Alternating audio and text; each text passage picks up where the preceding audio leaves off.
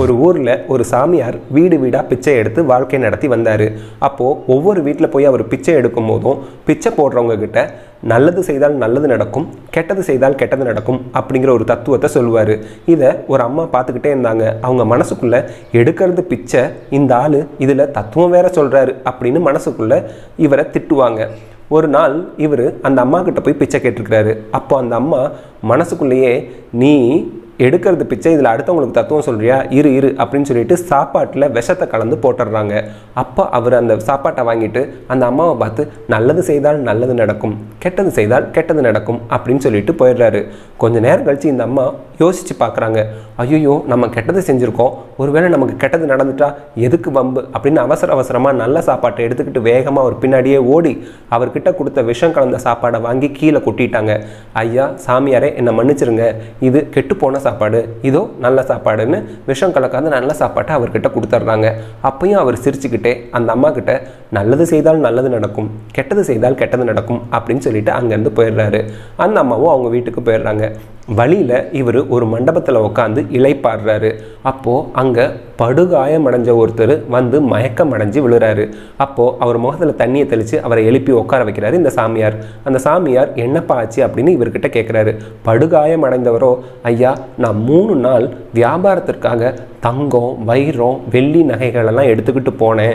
வழியில் என்னை கொள்ளைக்காரங்க பிடிச்சி வச்சுக்கிட்டாங்க. என்னோட பொருட்கள் எல்லாத்தையும் கொள்ளையடிச்சுக்கிட்டது மட்டும் இல்லாமல் என்னை அடித்து உயிரோடு விட்டால் தங்களை மாட்டி விட்டுருவோம் அப்படிங்கிறதுனால என்னை கொல்றதுக்கு முயற்சி செஞ்சாங்க. நான் தான் தப்பிச்சு ஓடியாந்துட்டேன் அப்படின்னு சொல்கிறாரு.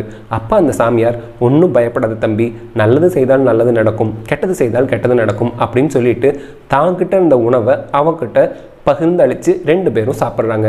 அந்த உணவை சாப்பிட்டு தான் உடம்புல தெம்பேற்றிக்கிட்ட அந்த வியாபாரி சாமியார்கிட்ட ரொம்ப நன்றி சொல்லிட்டு அவர் வீட்டுக்கு கிளம்புறாரு. அப்போ சாமியார் திருப்பியும் சொல்கிறாரு, தம்பி நல்லது செய்தால் நல்லது நடக்கும், கெட்டது செய்தால் கெட்டது நடக்கும், போயிட்டு வாப்பா அப்படின்னு சொல்லி அனுப்பி வைக்கிறாரு.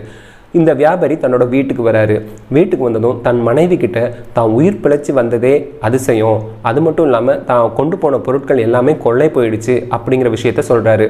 அதுக்கு அவரோட மனைவியோ, பொருட்கள் போனால் சம்பாரிச்சுக்கலாம், ஆனால் உயிர் போனால் நம்மளால் ஒன்றுமே பண்ண முடியாது, நீங்கள் உயிரோட வந்ததே ரொம்ப நல்லதாக போச்சு, எனக்கு ரொம்ப சந்தோஷமாக இருக்குது அப்படின்னு அந்த மனைவி சொல்கிறாங்க. அப்போது அந்த வியாபாரி சொல்கிறாரு, தான் உயிரோடு வந்ததுக்கு ஒரு சாமியாரும் காரணம் அப்படிங்கிறாரு. அப்போ அந்த அம்மா என்ன சொல்கிறீங்க அப்படிங்கும்போது, வழியில் மயங்கி விழுந்தப்ப அந்த சாமியார் தான் இவரோட மயக்கத்தை தெளிய வச்சு சாப்பாடு கொடுத்து அனுப்பி வச்சாரு.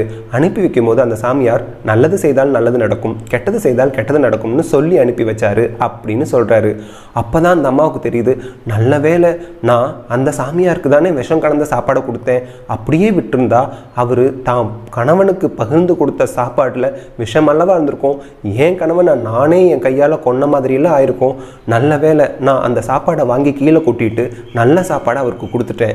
உண்மையாலுமே அந்த சாமியார் சொன்னது மாதிரி நல்லது செய்தால் நல்லது நடக்கும், கெட்டது செய்தால் கெட்டது நடக்கும் அப்படிங்கிறது உண்மையாக ஆயிடுச்சு அப்படின்னு மனசுக்குள்ளே நினச்சிக்கிட்டாங்க. ஆமாங்க, நம்ம எப்போவுமே நல்லது செய்தால் நல்லதே நடக்கும், கெட்டது செய்தால் கெட்டது நடக்கும். அதனால் எப்போவுமே நம்ம எல்லாருக்கும் நல்லதே செய்வோம். இந்த ஸ்டோரியை பற்றின கமெண்ட்டை தவறாமல் கமெண்ட் பாக்ஸில் போடுங்க. பிடிச்சிருந்தா லைக் மற்றும் ஷேர் பண்ணுங்கள். நன்றி, வணக்கம்.